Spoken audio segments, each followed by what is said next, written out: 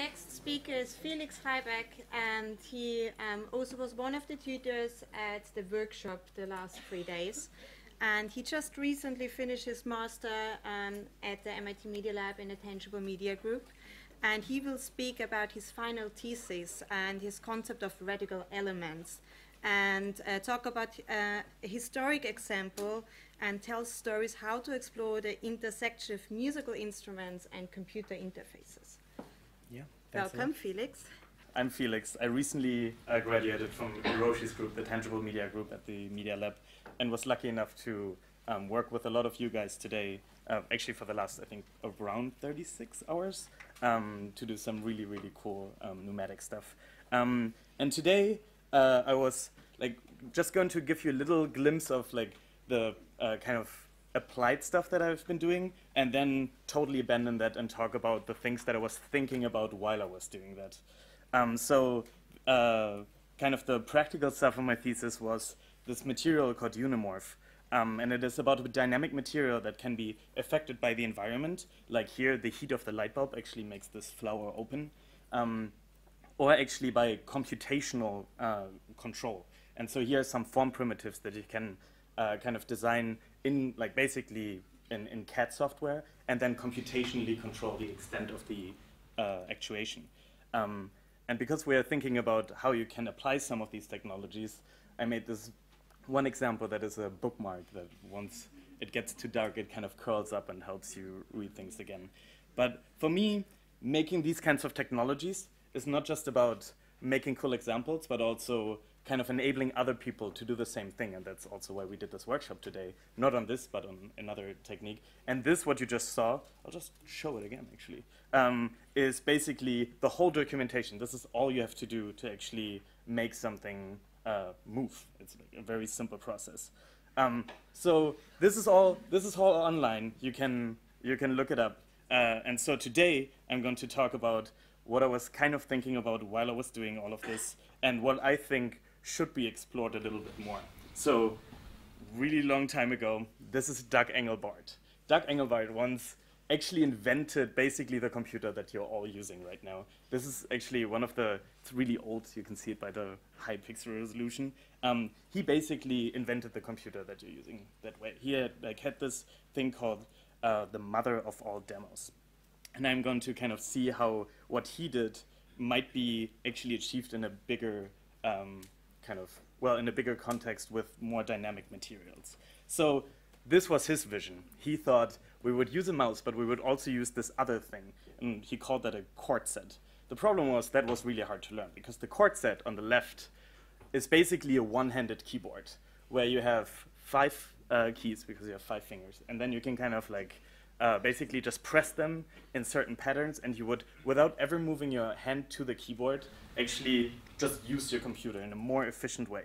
And then some of you might know that, well, this guy Steve Jobs came in and was like, this is awesome, but I have to make it super simple. I have to basically have people come to the store and kind of understand right away how this works. They don't have the time to actually learn something in the store. They shouldn't be frustrated there. They should just go in there and use it right away. So he took all of these beautiful but really, really hard to learn concepts and kind of boiled them down to the one mouse, the one-click mouse.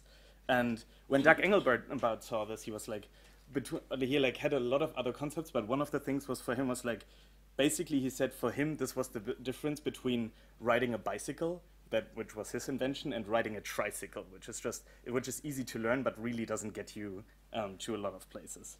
And he actually said, in order to push the envelope of human effectiveness and intellect, you can't be just confined to a small vocabulary of grunts and clicks, which he called this.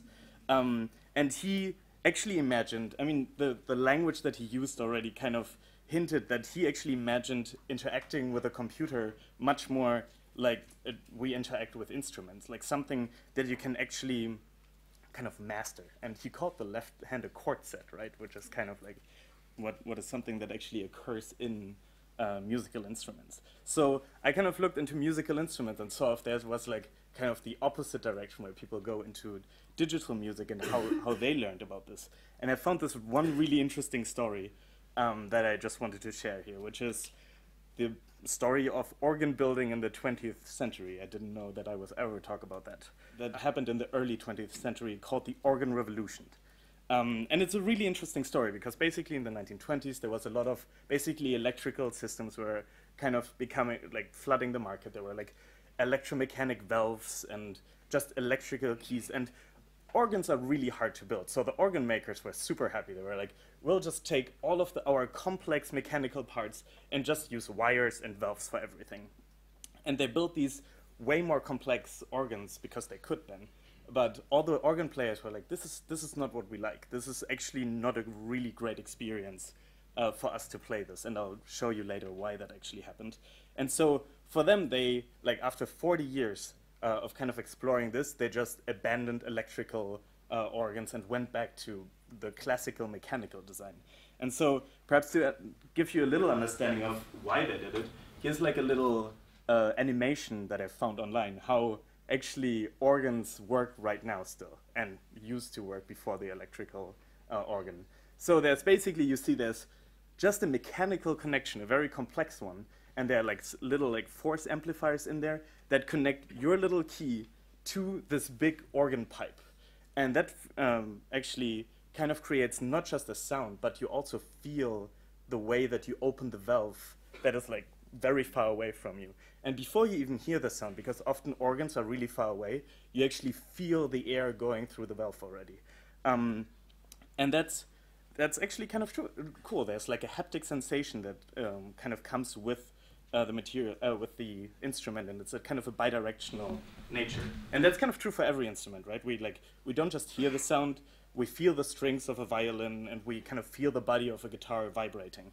And so Richard Isaacs, one of the leading mechanical designers and organ builders of Fisk, which is one of the biggest ones, said this beautiful thing where he like basically said, we have returned to the first principles of organ building.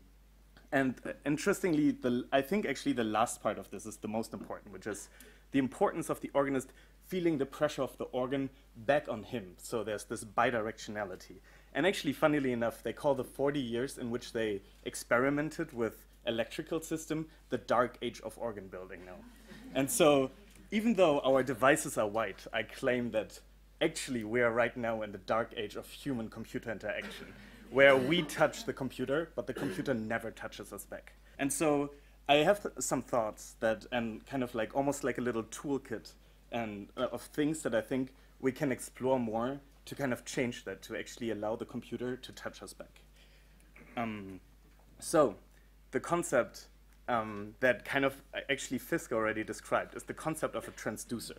A transducer is an actuator and a sensor, so something that kind of can convert physical quantities, so pressure, brightness, temperature, any kind of movement into an electrical signal, and the bold part is the most important part, vice versa. So it's kind of like a translator between the language that the computer speaks, usually electrical signals, and the language that we speak, which is physical things. And so usually when we interact with materials, you just like you basically act on the material. Let's say you like bend a piece of wood and the material acts back on you. And then basically if you do this like radical element transducer theory where you put something in there that can not just sense the input but also act on you, the material actually truly mediates between not just the material anymore, but the computation and you. And that's kind of where material really just, not just as a passive kind of material in between, or like, yeah, passive interface, but really like is able to mediate for you and kind of unlock some of the potentials that you have. And they're kind of hidden in plain sight all around us. And that's kind of the interesting part why I wanted to talk about this. So a speaker, for example, we usually use them as speakers. They're kind of output devices. But some of you might know if you like plug them into the microphone port, all of a sudden, you actually have a microphone. So a speaker as an electromechanical device actually goes both ways. And actually, if you look at most electromechanical devices, they kind of do that. A solenoid, when you actuate it, creates an electrical signal. And not just when you, but when you also put an electrical signal onto it, it kind of moves. DC motors, which are kind of the most pervasive little motors, when you spin them, you might know that from like your dynamo on a bike, actually generate power. And the same goes for stepper motors. And we can even assemble them where you have like a servo motor that has on the one side a DC motor, but also a sensor that kind of coupled together create this, well, transducer nature, or kind of bring it into a linear motion form. So you can make electromechanical parts that you kind of assemble, but you can also actually go into the material side and find on a molecular level materials that can actually mediate between computers and humans.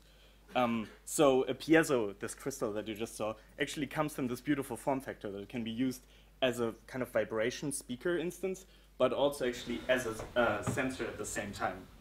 And perhaps another one that I think is kind of interesting is a Peltier junction that converts electricity into temperature and the other way around.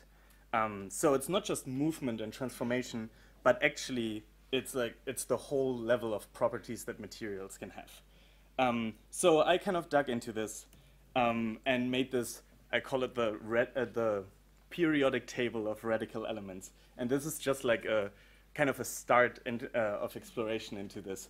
So these are all materials, and the order is still kind of weird, but they basically can do this. That's a beautiful picture.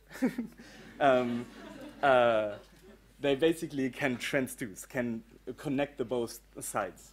And actually, like, some of them, these ones are the electromechanical ones, and then these ones are kind of the material-based ones. And I personally think that when the computer touches us back, we are more willing and more engaged into actually learning the hard ways that Doug Engelbart kind of imagined us using the computers, and kind of switch from the tricycle to the bicycle. And so his daughter, Christina Engelbart, said, if we were willing to practice and learn these more complex ways of using computers, we could interface with them in more efficient and expressive ways. So that's it.